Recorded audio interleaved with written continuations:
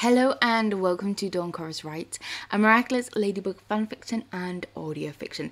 This is a special one-shot lyrical written by Jheqia, narrated by Dawn and myself. Hello! And it is for day 9 of Lady Noir July, so I hope you enjoy it. Massive shout out to Jheqia for writing it. Go and send her some love. Also, massive shout out to LB Art for her beautiful, stunning artwork in the thumbnail. All her information is linked down below. Make sure you go and send her some love. And make sure you send me some love by smashing that like button. It really does help to support the channel. Make sure you comment down below what you think of it. And make sure you subscribe so you do not miss out on other Lady Noir one-shots that are happening, other series that are happening, and other amazing other one-shots to come. And I hope you enjoy. Day 9. Together. Someone you loved. The pressure had been building in his chest for weeks. Adrien might have been 18 years old, but not much had changed about him other than his height. He was still an over-scheduled model, but now he had even more to juggle, as he was a legal adult. He was finishing up school, but his father was debating whether he should go to university or go straight into the family business full-time, without even asking what his son wanted. Shadow Moth had grown more complacent about Akumas in the last few years, but the ones he did summon were the ones that did the colossal damage to the city and its people. His friends were all planning for university and careers while he was stuck at home, waiting on his father to decide his future. Each individual problem would have been enough to deal with by itself, but all of them together left him feeling crushed. The final blow was Marinette. Beautiful, sweet, amazing Marinette had been accepted into fashion school on a great scholarship. She had been talking about it animatedly at school with him, Nino and Alia only yesterday, and the excitement practically radiated off her like sunbeams. He was happy for her, of course, but hearing that she too would be leaving him behind was like a knife to his heart. For he loved Marinette. He had loved her for years, but had never been able to tell her because of a certain young woman in red and black. He had been hung up on Ladybug for so long that he was afraid to hurt Marinette by offering her a divided heart. Now, seeing her preparing to leave him, it broke his heart. The anger, hopelessness, and depression started filling him more often than not, and it was an ongoing battle to fight it off to keep the Akumas at bay. "Hey, Adrien!" Plagg said after his most recent inner battle against the darkness. "You really need to talk to someone about all this. I wish I could help you more, kitten, but there is only so much I can do. You need to talk to Bug. She will help. I know she will." "But she doesn't want to know who I am, Plagg," he whispered, his throat sore from crying. "Then fudge a few details. For lack of anything else, you need to get some of this off your chest to something other than me. Someone human who has a chance of understanding your problems. The bug can keep you safe from Akumas while you get it off your system." "Yeah, I guess you're right," he mumbled. "Then call her." "Now? Now!" "But it's after midnight, Plagg." "And you're her partner. You're having an emotional crisis and need her help." Too tired to argue with the Kwame anymore, he transformed and left a message on her bug phone. "Hey, Bug. I know it's late, but could you meet me at the tower as soon as you get this? I need your help." 2 hours later, he sat on the Eiffel Tower as the golden lights bathed the city he protected in a warm glow. "Hello, Kitty," came a soft voice. He'd been out of it and not heard her land. "Hey." You sounded awful in your message. Are you okay? No, little bug, I'm not. She settled next to him, watching their feet dangling hundreds of feet over the golden city lights, as if they were nothing more than reflections of stars in a pond. Finally, Kat broke the silence. I know I shouldn't be saying this, but I have to tell someone. I get it, she replied. I really do, and I'm here for you, Kitty. I'm going under, LB. It's just too much, and this time I fear there's no one to save me. She placed a hand over his with a gentle squeeze. We're friends and partners, Kat. I'll always be here for you. But that's part of the problem. Oh, it hurt to watch her retreat like that, as if he had struck her hand away. This all or nothing heart of mine really got a way of driving me crazy. On this side of the mask, I'm fine. Cat Noir, savior of Paris, and all-round hero. His only problem are beating the Akumas and not getting the girl.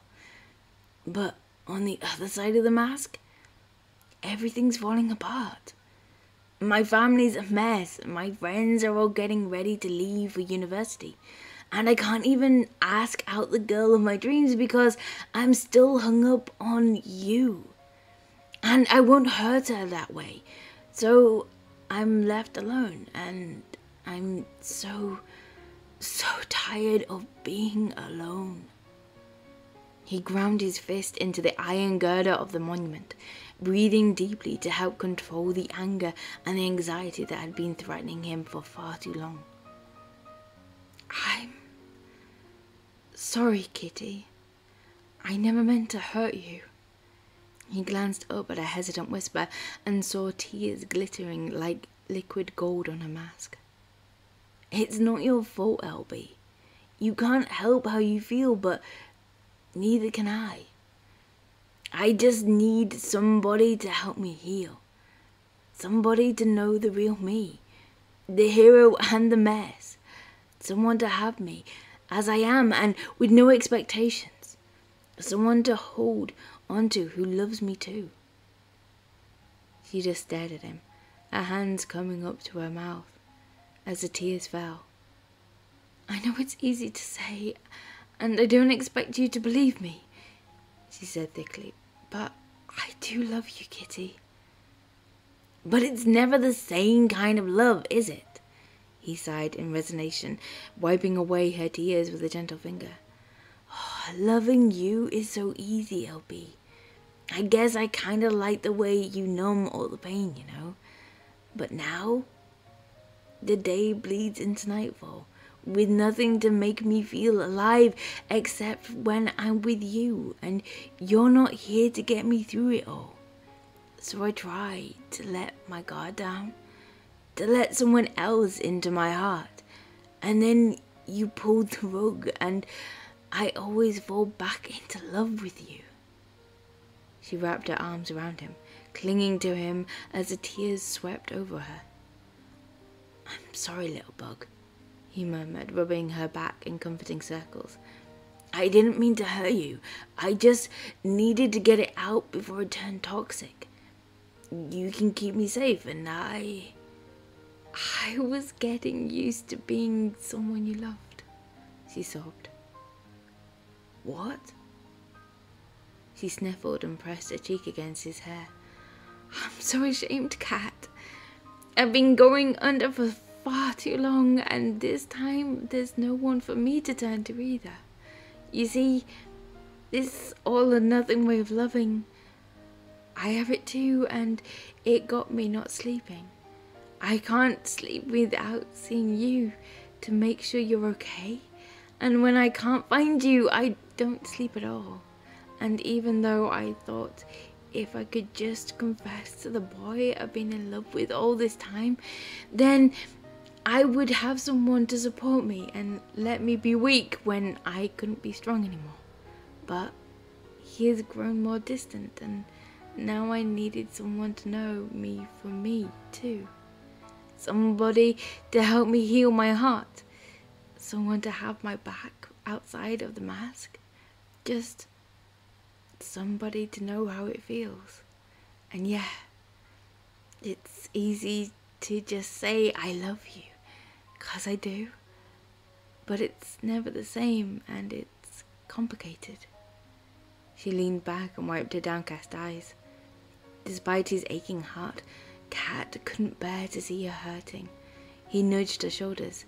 Does it mean that you have a new prescription, m'lady?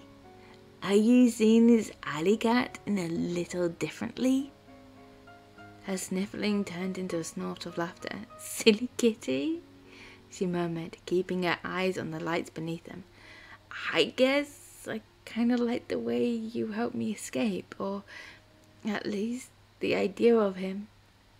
They sat silent for a long time before she said, if I've made you feel like this, Kat, I'm very sorry. He pulled her into a sideways hug. I forgive you, Bug. That's what love's about, after all, isn't it? But I'm lonely too, you know. You've always been my comfort and my courage, and I feel like I've failed you. And now? How did you phrase it?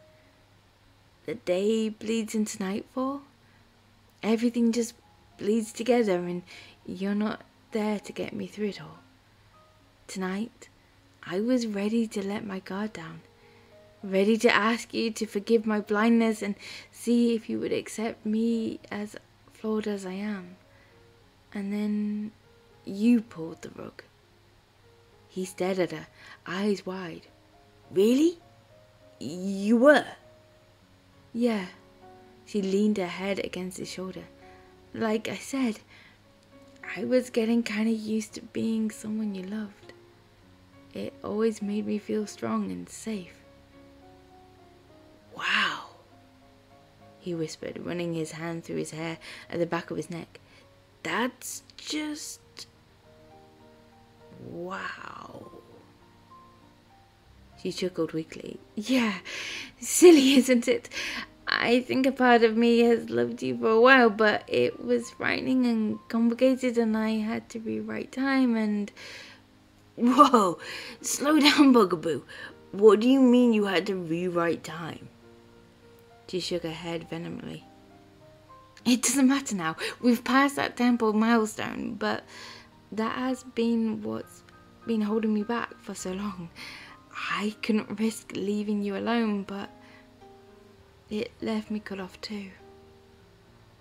Wait, is that why you pushed me away? You were afraid of messing up time? She nodded, looking up at him through tear-dewed lashes. And I tend to close my eyes when it hurts sometimes. That's when I would fall into your arms, knowing I'll be safe in your sound until you come back round to myself, just like you did earlier. So you're not alone, Kat. I've been there with you all along, even if I could never bring myself to say it before. His heart clenched tight at the sorrow in her voice and the slump in her shoulders. If you don't love me anymore, I understand, she whispered, unable to meet his eyes any longer. I know I don't deserve it. Could he give her one more chance after she had broken his heart again? What about his other love, Marinette, who was the only person who had ever fought for him with his father, who had given herself so many times to make sure he was happy? The only person he knew had loved him for a long time. I just don't know, LB. I think I might need time. Time to sort out how I feel.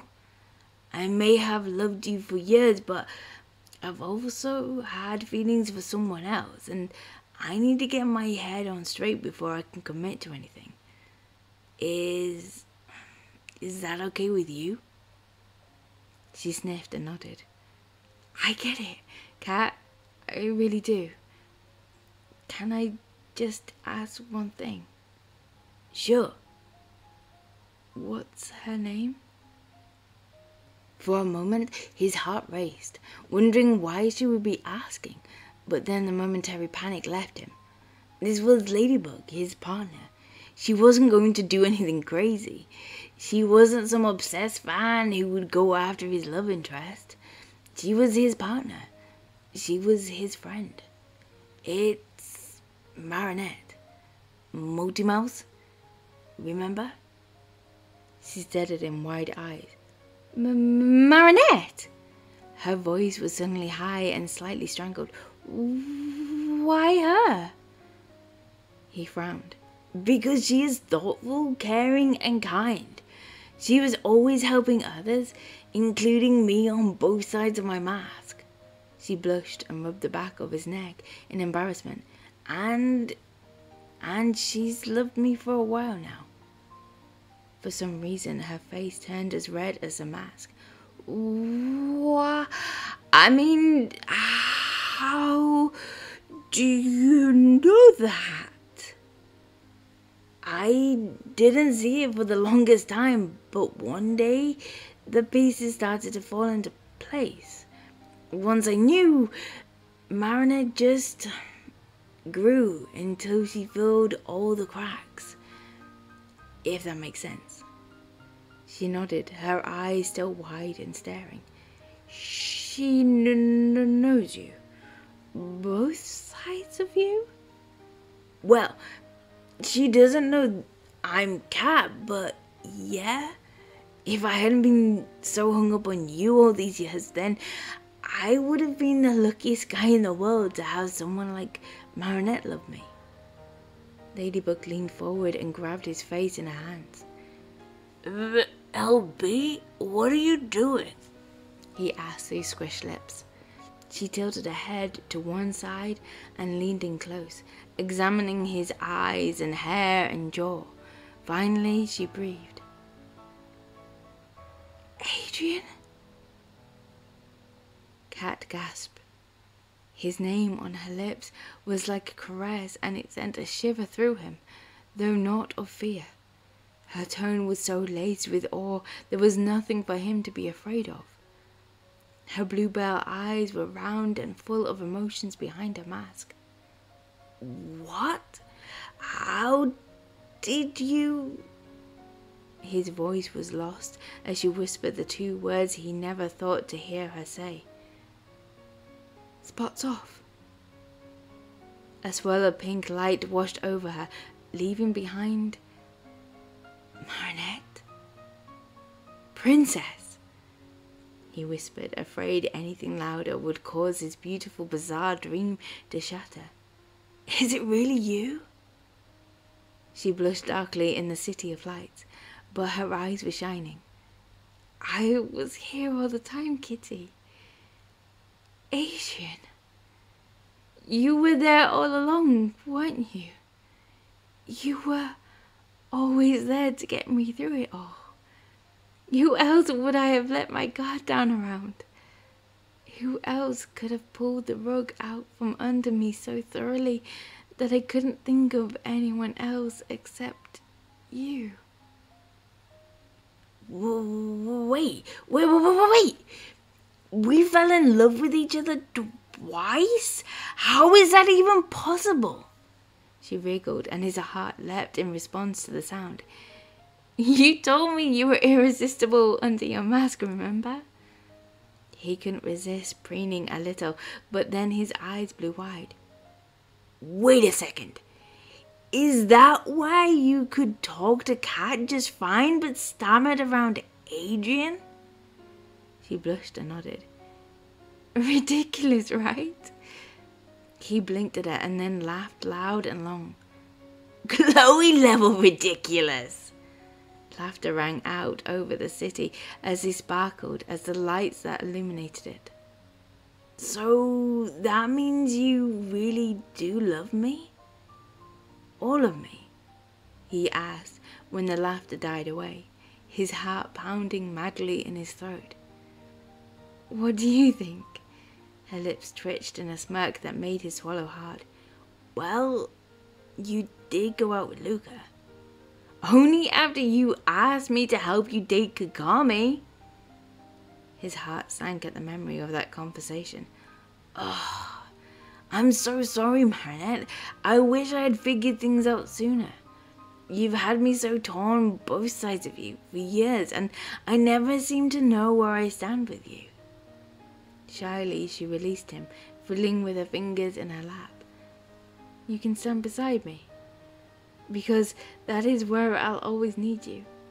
That is, if we're going to be okay, if you still want to be with me. He cupped her face and pulled her close. You mean I don't have to choose between my princess and my lady? Nope. Then may I kiss you, Marinette? She practically fell into his lap, her arms around his neck as her lips gave him an answer that made his heart sing. He held her tightly against him, letting his fingers tangle in her hair as he deepened the kiss. All the confusion, the heartache, the jumble of pieces settling neatly into place into his heart, and it spelled out her name to the rhythm of his blood. After a second or an eternity, he wasn't sure which, they parted, breathless and blushing, completely unsure of what to do next. Then Marinette shuffled closer, shivering. Are you cold? He asked, wrapping one arm around her and marveling at how well she fitted against him. The knowledge filled him with such a warm ache that he cuddled her close as he purred. A little, but I just want to be close to you. She looked up at him sideways through her lashes, and her eyes smiled brightly in the golden glow. I love you, Kitty. Adrien. He pressed a kiss to her hair as the stars traced their ancient orbit above their heads. I think I could get used to being someone you loved. My lady, my princess, my Marinette.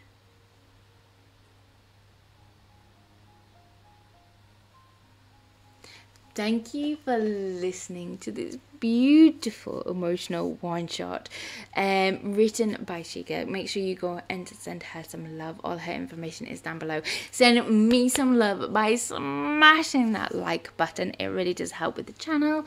Comment down below what you think of it. If you don't know what to say, put someone you loved, and make sure you subscribe so you do not miss out on some other emotional and beautiful one-shots coming your way, series that are happening at the moment, and future projects I am working on. And I hope you are good, and I will speak to you soon. Bye.